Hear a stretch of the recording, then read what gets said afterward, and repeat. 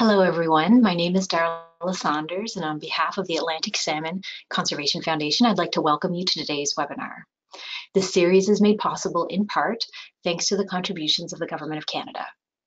For today's webinar, we're very pleased to be hosting Sam Reeves.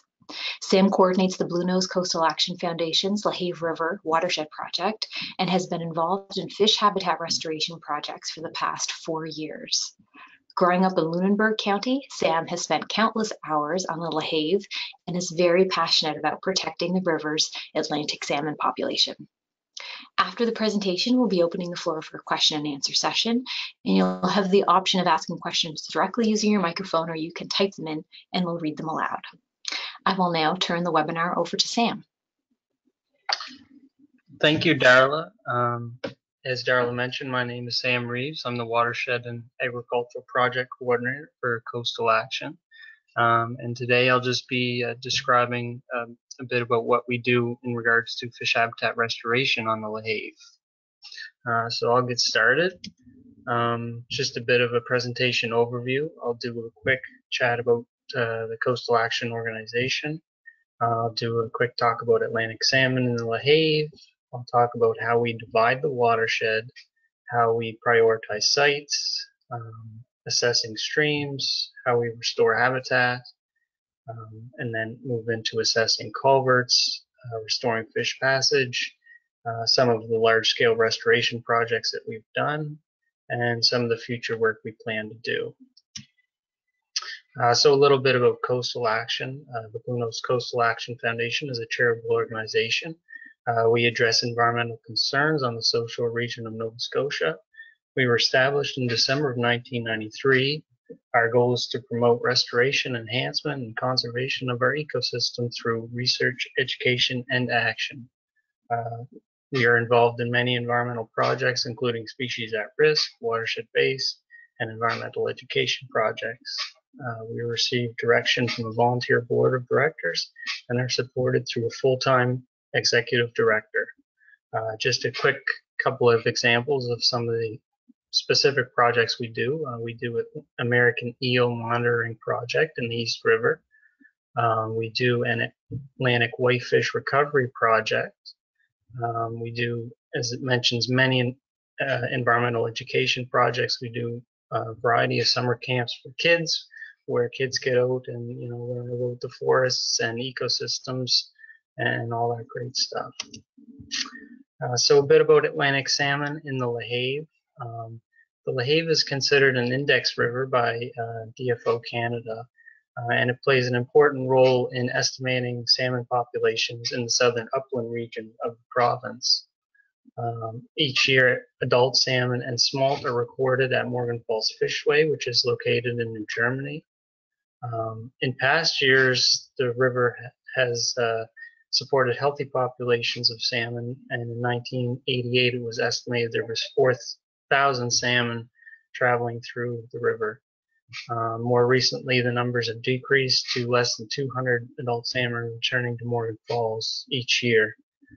It is important to note that there was a smolt enhancement program that ran from 1971 to 2003.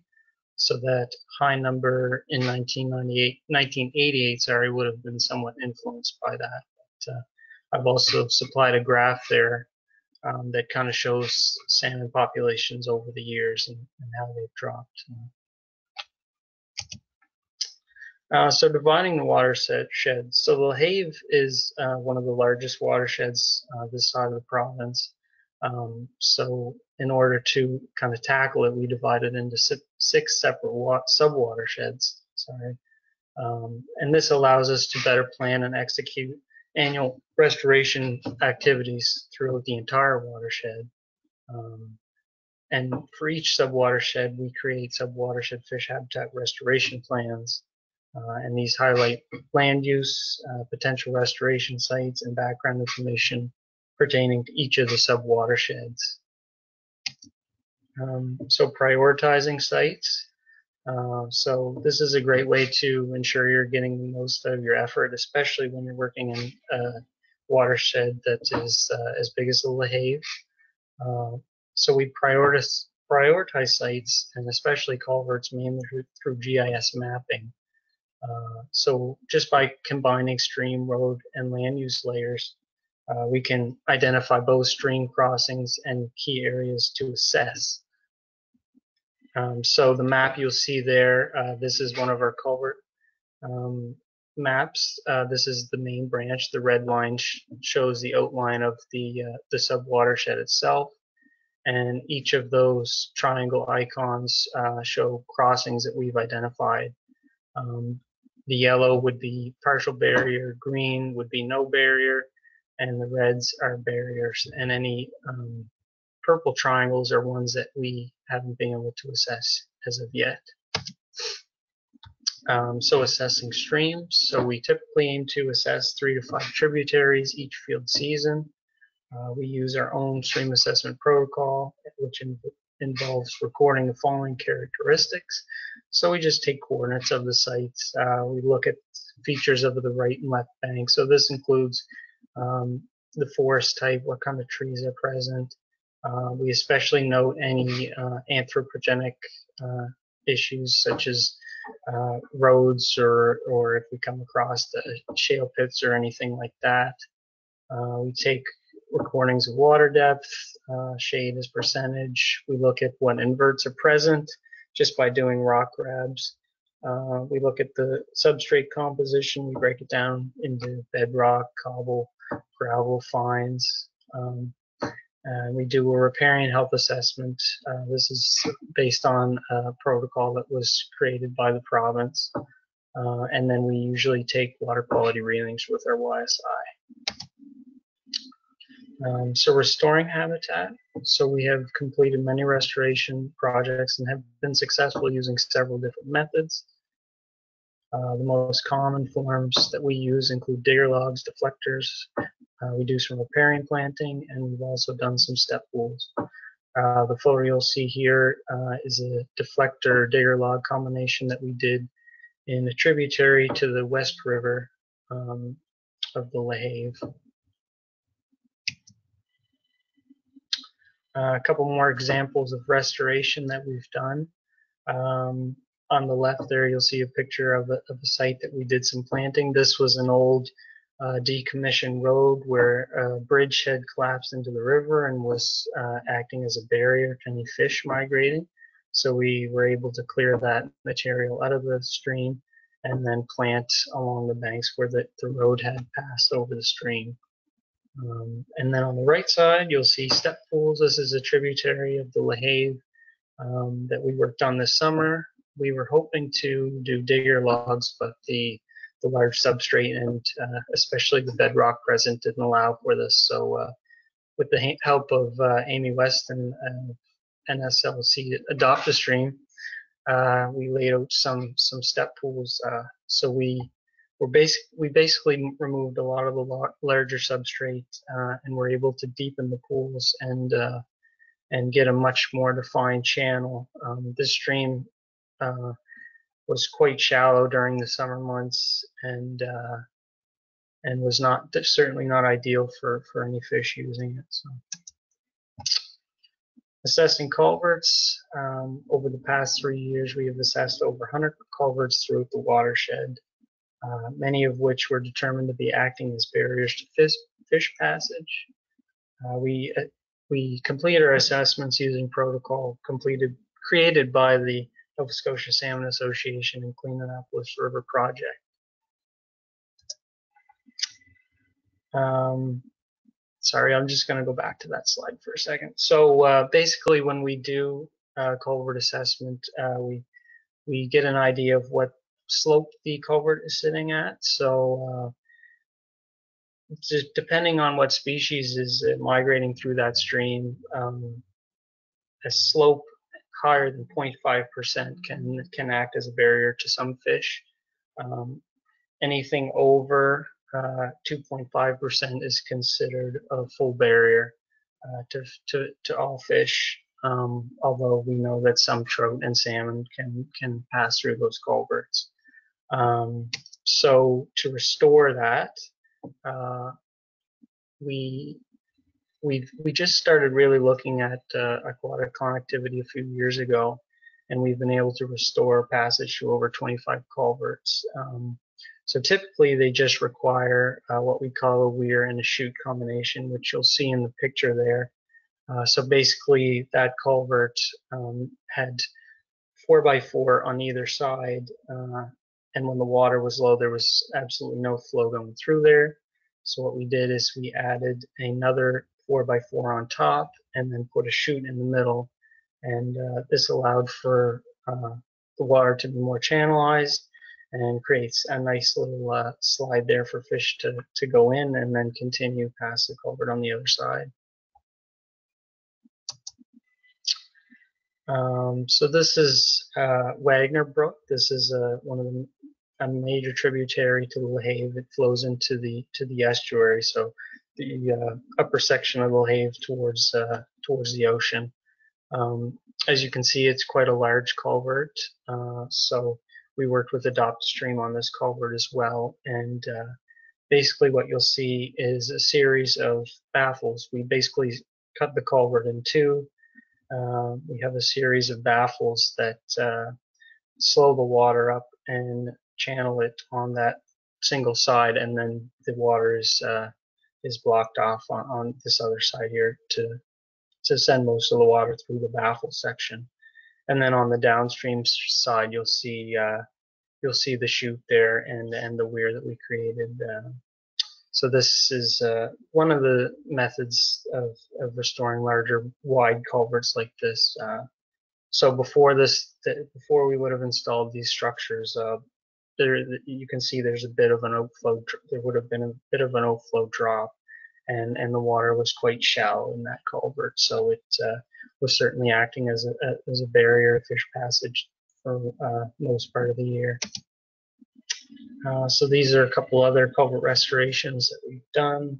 On the left there, you'll see this was our first example of using concrete as baffles to restore a culvert.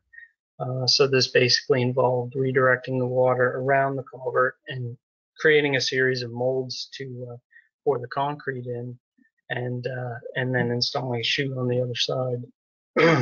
So these concrete baffles have held up extremely well, especially compared to the lumber, which takes quite a beating during the spring floods and the ice coming down during the winter melts. So, and then on the right, you'll see that's me just installing a simple chute that was designed specifically for that culvert. So these basically back the water up and increase depth in the culvert, and also give a nice little slide there for fish to enter the culvert and make their way up through. So a couple of the large-scale restoration projects that we've completed. This is Rodenizer Lake. It's also in the upper sections of the LaHave, which flows in near the estuary.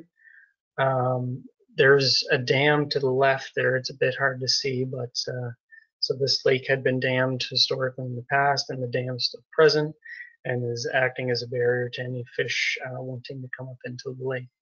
So what we did is we worked with East Coast Aquatics and Adopt Stream on this project to create a channel going around the dam.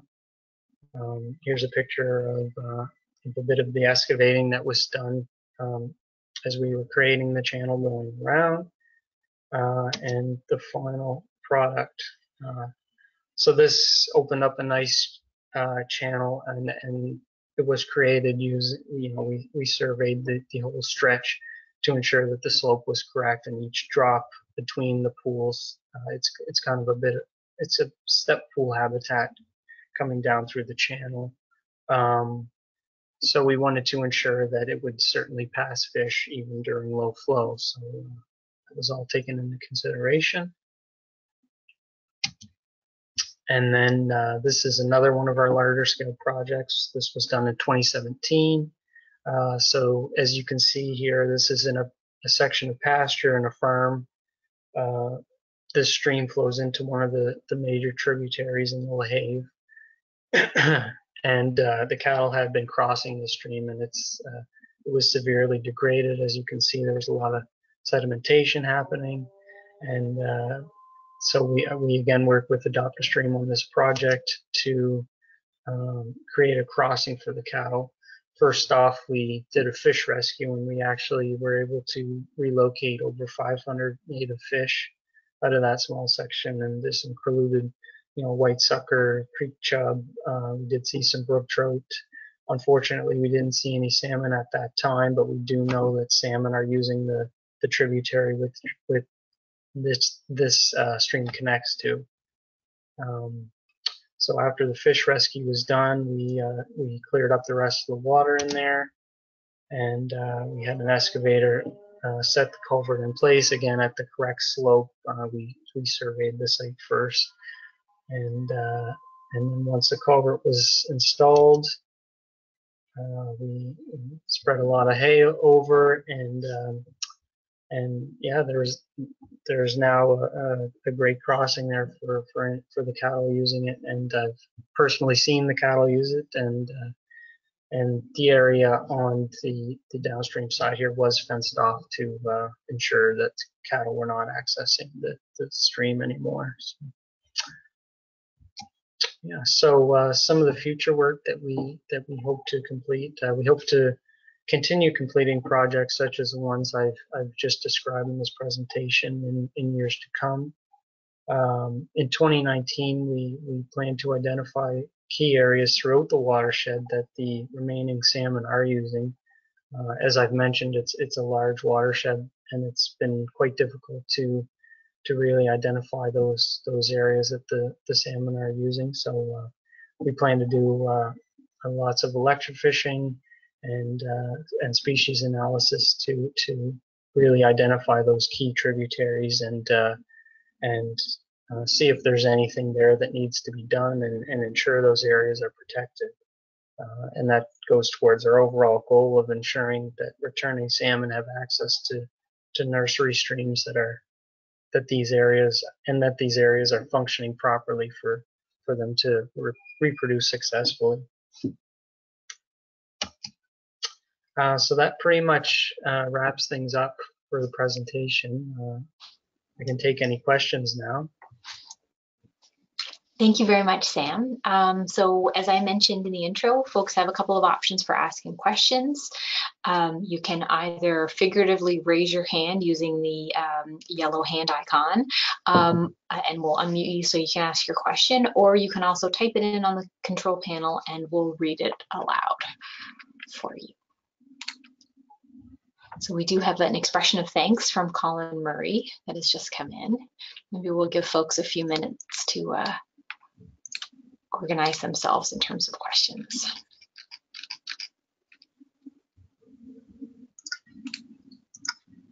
I guess while we're waiting for folks, Sam, I did have one question. So you showed a number of examples of chute installations that you've used at culverts to remediate passage issues. I'm wondering what sort of follow-up has happened with you or with other groups that you might be aware of to see how those are being used. Would you be referring to, actually watching to see if fish are physically using them, or electrofishing surveys before and after, or any sort of follow-up to find out how they might be functioning? Right. So we haven't done any physical restoration. I know that Adopt a Stream has many videos of Gaspareau and trout using these chutes in areas where they wouldn't have been able to pass. We do. Other than that, I can't really think of any examples. There are, we have done similar work in the Petite River, and we do Gaspareau counts each year at one of the fishways on Head Dam, and there may be correlation there, but we haven't really looked at it. So. Okay. I've got a couple of other questions that have come in. Sarah Wheatley writes, in PEI, cows are legally required to be fenced out of streams. Is there any effort to do something similar in other provinces, like Nova Scotia? So actually, I recently spent some time in Newfoundland talking about watershed projects relating to agriculture, and it seemed that there it was similar to PEI in that farmers were required to keep a buffer between their activities and streams.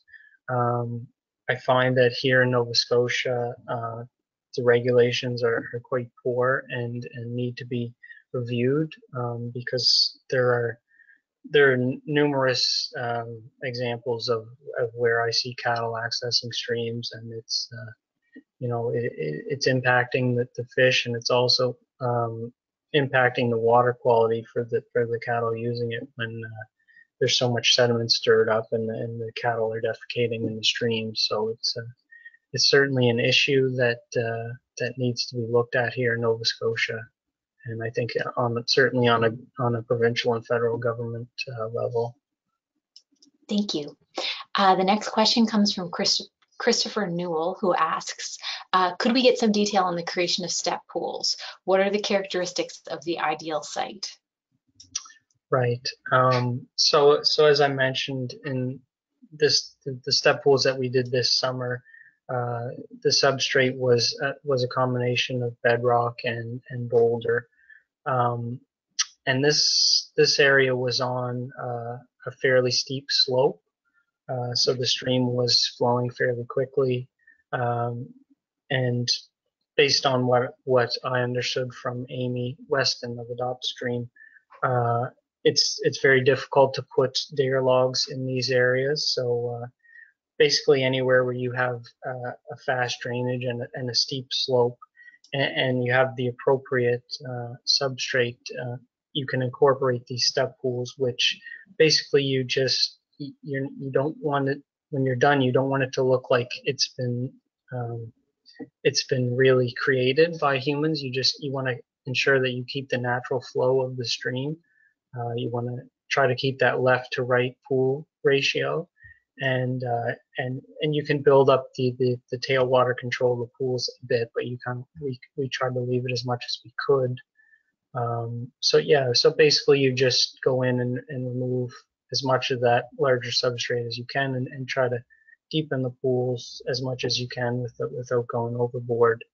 And we're excited to see how those pools hold out during the winter. And we did do electrofishing, pre-site electrofishing before we started. So we plan to go back and visit that site next year to see if the species composition changes at all, if the size of the fish that were present changes at all. We did see a lot of really healthy brook trout parr in that area where we did the step pools, so it'll be interesting to see if there's any changes there. Thank you. I've got a couple of questions from Jessica Chan about the chutes.